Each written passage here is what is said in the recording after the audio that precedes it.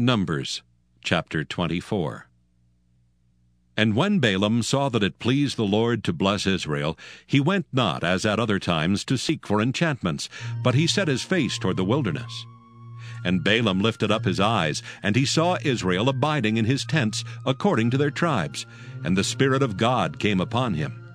And he took up his parable, and said, Balaam the son of Beor hath said, and the man whose eyes are open hath said, he hath said, which heard the words of God, which saw the vision of the Almighty, falling into a trance, but having his eyes open. How goodly are thy tents, O Jacob, and thy tabernacles, O Israel!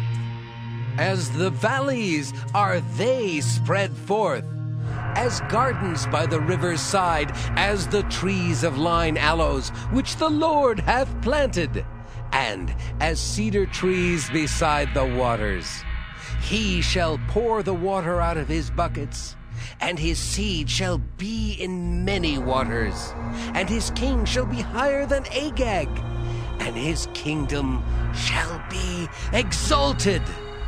God brought him forth out of Egypt. He hath, as it were, the strength of an unicorn.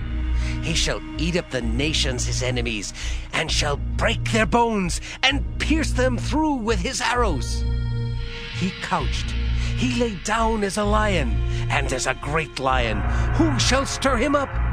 Blessed is he that blesseth thee, and cursed is he that curseth thee.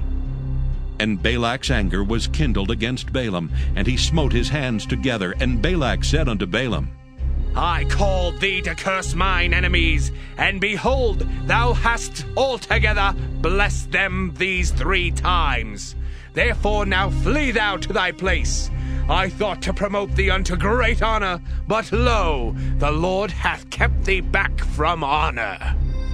And Balaam said unto Balak, Spake I not also to thy messengers, which thou sentest unto me, saying, If Balak would give me his house full of silver and gold, I cannot go beyond the commandment of the Lord, to do either good or bad of mine own mind. But what the Lord saith, that will I speak.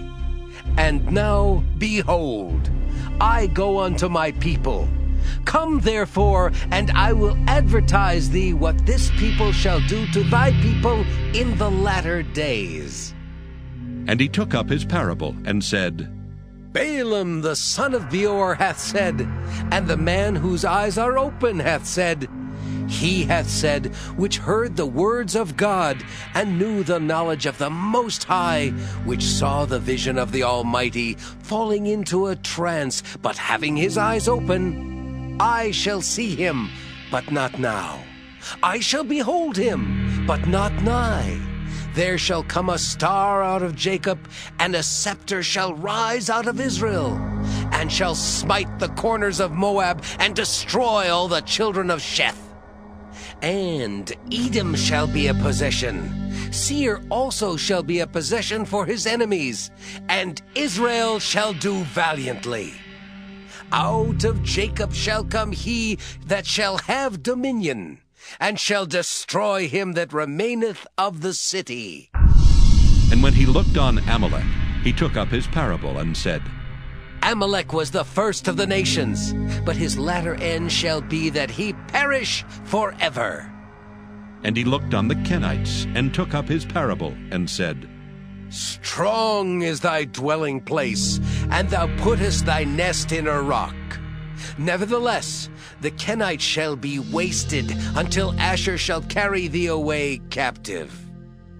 And he took up his parable, and said, Alas, who shall live when God doeth this?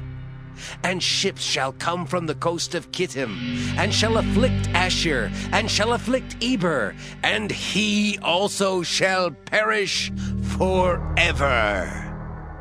And Balaam rose up, and went and returned to his place, and Balak also went his way.